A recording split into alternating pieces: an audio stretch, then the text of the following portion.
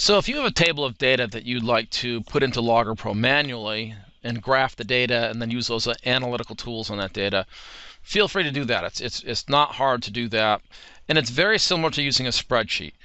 In fact, I would argue that you probably should use a spreadsheet in those situations and learn how to use the analytical tools in spreadsheets, especially with Microsoft Excel, which has some very good regression tools and other types of tools. They tend not to have the integration and derivative tools, the calculus tools, though, so Logger Pro might have a slight advantage in that case. So the example I'm going to use here, we've got these ticker tape timers, and we've got this device that, and I have a slow-mo video. This is running at 240 frames per second. This thing sounds like a woodpecker going on here. At a very uniform rate, it actually taps this carbon paper, and through these two hooks here, you run a long, thin piece of paper, and as that paper gets pulled through it, it puts down a series of dots, and essentially what you get out of it is a motion diagram. One of the things you have to know up front, and let me turn off this crazy knocking, is how often that's knocking, and is it at a uniform rate. Well, it turns out it's driven by the cyclic voltage and current coming through the lines out of your wall. And it turns out, if you know a little bit about electricity, that's 60 hertz power. So this should be running at 1/60th of a second per tap. And you can actually take a little video like I did here and run it through Logger Pro video analysis and verify that it's a 1/60th of a second time frame between one of these dots. And that's what we call 60 hertz. And I'll leave that up to you to try that little analysis out. With 5 minutes you can prove that. All right, stop your tapping. So this is what the data looks like when you pull the tape through. And right here, and this on the left side is the tape was just sitting there moving back and forth. And over to the right side, the tape was, the 20-gram mass was taped on the left side of this. We dropped it straight to the floor, and then these are the series of dots, and you can see them spacing out further and further and further. And we took several dots. And I just I numbered all the dots, and then I measured the distances with a ruler. And you can turn that into a motion diagram. It is a motion diagram. You can turn those data points into a data set if you know that each one of these dots is 1/60th of a second apart. In fact, I have that data already in Excel. I'm just going to flip over to that. So here's my Excel data sheet right here. And here's my time and position data. And I'm just going to cut and paste this data. I've got 29 data points. A little bit more than I like to work with, but it's not a bad number to work with. So I'm just going to cut that. I'm going to see if I can cut it and paste it right into Logger Pro. So here's just a blank Logger Pro sheet ready to go. I do not have any sensors plugged in. If you did have sensors plugged in, it would set it up for whatever that sensor is, so you probably want to avoid that. So I had cut and paste, so let me just see if this cut and paste works. There it is. There's my data. I just cut and paste it right in. So I've got this column here is my time in seconds, and the right column is my position in centimeters. What I can do is rename all these things so that I have consistent names. And so I'm just going to put, for this data set name, I'm going to put, I'll just call it ticker tape. Just to remind me what I was using for my collection methodology. And I'll put a comment in here. This is a 20-gram mass, and I'll put this in quotes, free fall. And the question is that really free fall? I can hit OK. And then I can go in here, and I'm going to change the name. This is actually, the name of this is going to be time. The short name is T. My units are in seconds. And you can actually, if you didn't have these values already set up, you can actually generate the values using these numbers. I can go from 1 to whatever with an increment. With the increment, it could be 1 divided by 60, and it'll automatically generate those numbers for you. So easy way to autofill that column of data for you. But I already have them calculated, so I'll just leave that there. Done. So there's that. Give me a degree mark here. Units are seconds. Seconds. Done. In the y, I'll change these as well. Actually, these are y values, so I can leave that as y, and I'll just put units down.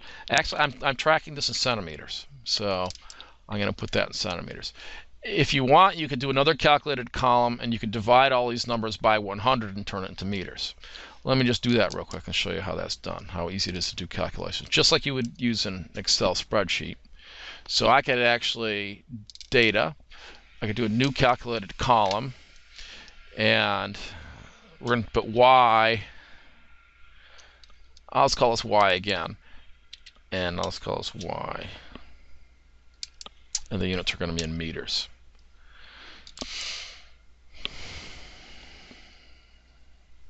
I'm not sure if it'll let me use y twice. We'll see if it gives us an error. And then what do I want to do? I'm going to take my variable. Yeah, I better call this something else. Let's call this m for y in meters. So I'm going to take my y value, and I'm going to divide by 100. Done. All right, and there's y in meters.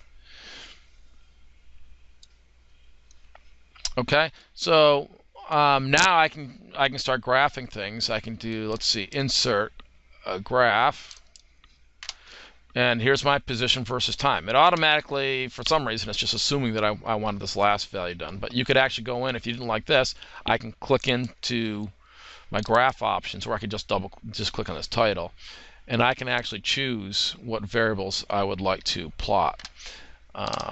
So there are axes options. I could plot centimeters versus time, or meters versus time. You can select there. Now, let's say I would like to plot, and actually in the background here, it's already plotting your y in centimeters versus time. I don't really need this graph. I can delete that one. Get rid of that. Now, what if I wanted velocity? How do you get velocity out of this? Well, take a derivative. And how does this shape look? Does this look like it's a quadratic function? Yeah, we got a curve going up here. I think something unusual is happening up at the end here, but we'll see in a second here. So I'm going to insert, actually I'm going to do another calculated column. I need some data to plot. So I want to plot velocity data. So I'm going to go in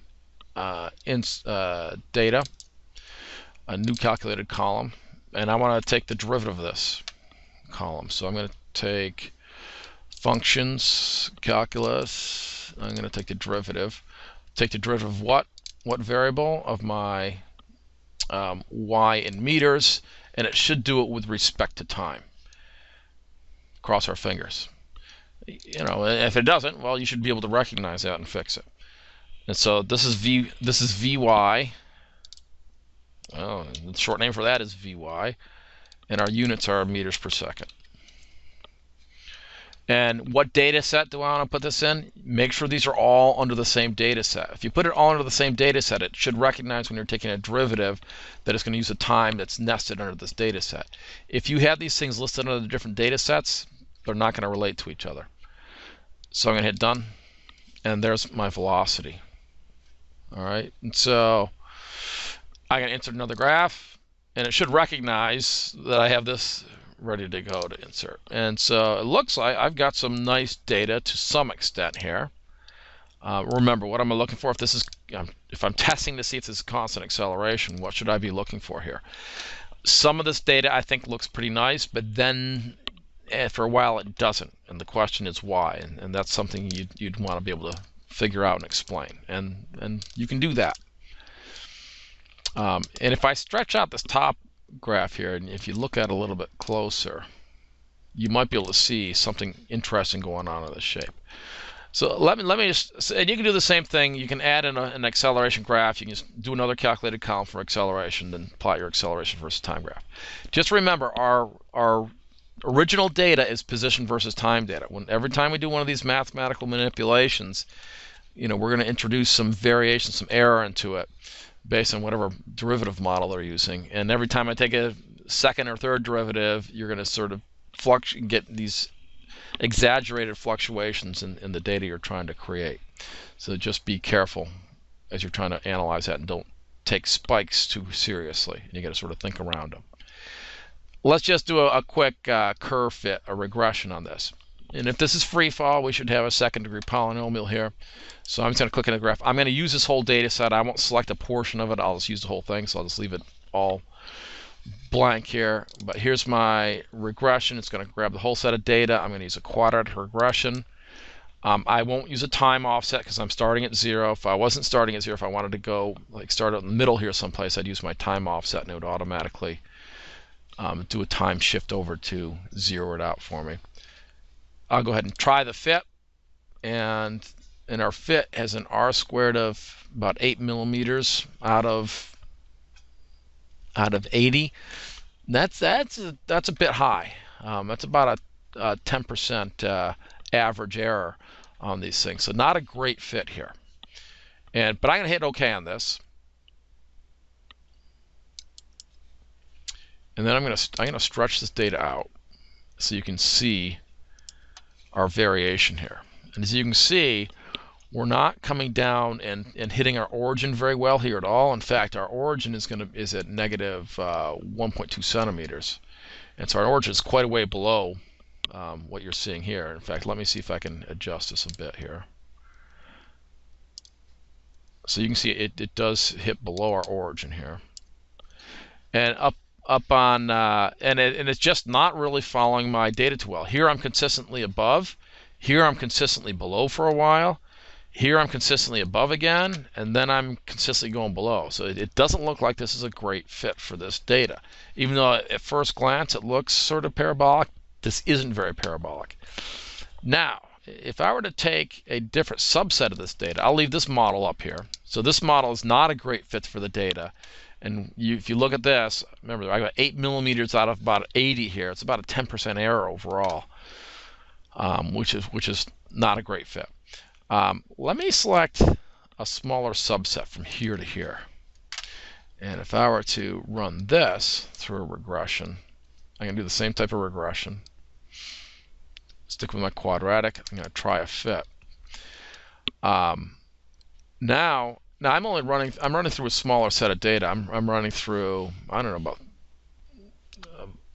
roughly I'm about 40 centimeters, about 40 millimeters total. But I'm only having a variation of about 1.7 millimeters out of 40. So now I'm below 5% on average error for my data. So this portion from here over to about here to about 0.3 seconds seems to be a much better fit.